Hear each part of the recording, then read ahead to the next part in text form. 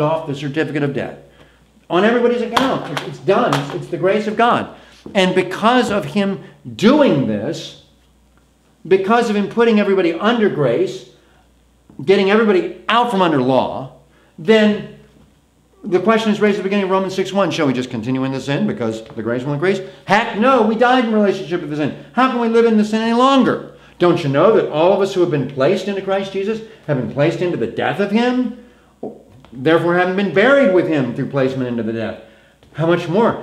You know, just as Christ has been raised from the dead, people, through the glory of the Father, so we too should walk in freshness of life. Romans 6:5.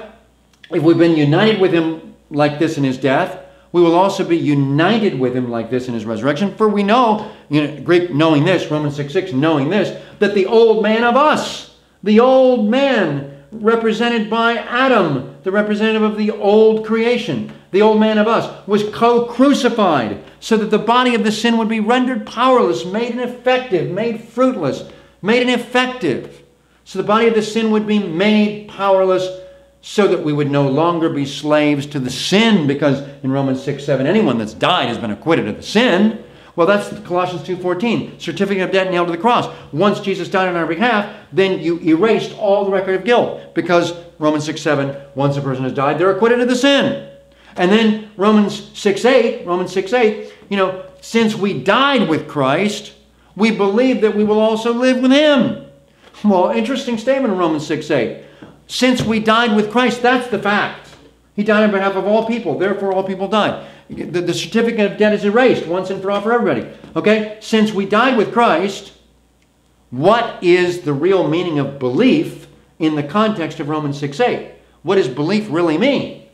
Well, in this case, Romans 6:8 indicates that we believe that we, the same group that died with Christ, we, as having been put to death, now as new creation living on the side of resurrection, we will also live with him.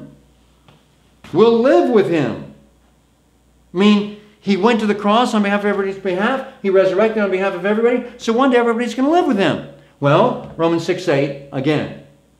Since we died with Christ, we believe that we will also live with him. Romans 6:9. For since Christ has been raised from the dead, people, he can't die again. Death no longer has mastery over him. The death he died to the sin once for all. But the life he lives to the God. I'm saying the God because that's what it is in Greek. But nonetheless, in Romans 6:9, again, we know that Christ has been raised from the dead, people, never to die again. Death no longer has mastery over him. The death he died to the sin once for all. But the life he lives to the God. Romans 6:11, in the same way, be constantly accounting to your own self that you've died to the sin, whoever you are. And on the side of resurrection, be constantly accounting that you're living to the God in Christ Jesus, because that's your new identity in Christ Jesus. The gift of God is that you have a new identity in Christ Jesus, whoever you are. Well, this is an amazing grace point that he gets into in Romans 6. But it's also saying not only is it grace as far as the record of sin being erased at the cross and the resurrection imputing his righteousness to everybody, but it's also a grace revealed in Romans 6 that takes away the power of sin. Because in Romans, it's just an amazing statement that, well, I'm tempted to get into Romans 7 already. I'm really tempted to get into Romans 7. Because Romans 7 makes the statement, in Romans 7 verse 8, at the end of the phrase, in Romans 7 verse 8, we find the statement, apart from law, sin is dead. I'm just going to write it real quick. Apart from law, sin is dead. So not only does a dead person have no relationship with the law, no relationship with sin, so that the guilt is removed and the forgiveness is complete, unconditional, irreversible, etc., because a dead person, having died on the cross for his or her sin in the person of the representative, Jesus, who took on Adam's identity on their behalf, Well, he died. It was counted to the sinner, not to the saint, Jesus the resurrected, for his righteousness. Then Romans 7:8, apart from law, sin is dead.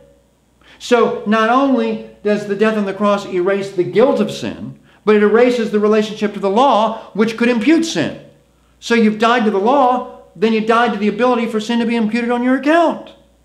So you're under grace because you resurrected in Christ in a new creation identity and taken to heaven. Ephesians 2:6, raised up with him, seated with him together in the heavenly places in Christ Jesus, so that in the coming ages he would show the overwhelming riches of his grace, expressed in his kindness to us in Christ Jesus. For by the grace y'all have been saved through faithfulness. Whose faithfulness? In context, the faithfulness of the one that resurrected. Given the fact that we were being dead in trespasses and sins, as far as, having died on the cross for our sins in the person of our representative, we certainly didn't have any faithfulness.